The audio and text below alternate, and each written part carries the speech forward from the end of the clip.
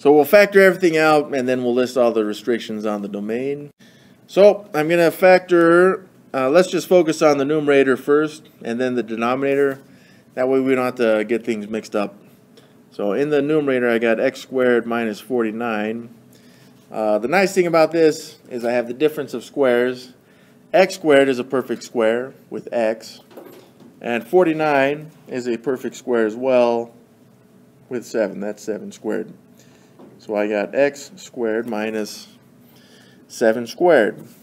So the difference of perfect squares means that we can split this up into x minus 7 and x plus 7.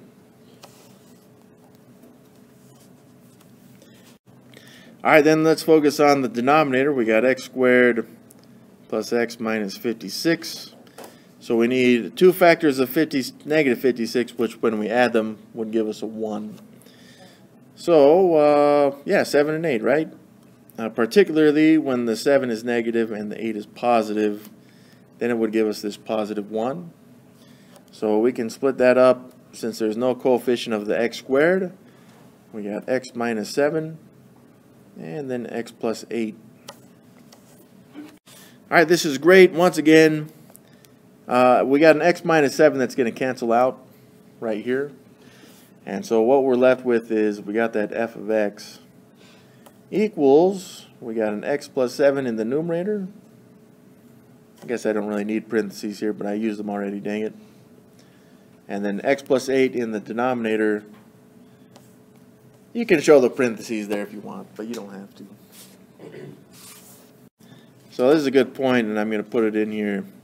If we split this up, right, if we looked at x plus 7 over x plus 8, remember this is a fraction, right, with a common denominator, which the denominator would be x plus 8.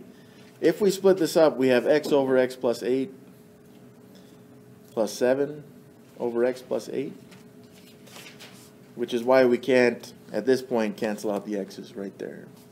In fact, even at this point right here, we wouldn't be able to cancel out the x's. Now if we look back to when we factored, because now we're looking at restrictions on the domain, we did have an x minus 7 times an x plus 8. And this can't equal 0. So we kind of split this up. Just that if x minus 7 equals 0, then it's a restriction on the domain. So this tells us that x cannot be 7.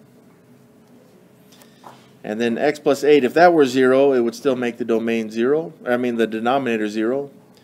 So x plus 8 also cannot equal 0, meaning x cannot equal negative 8. So those two in brown there would be the restrictions on the domain.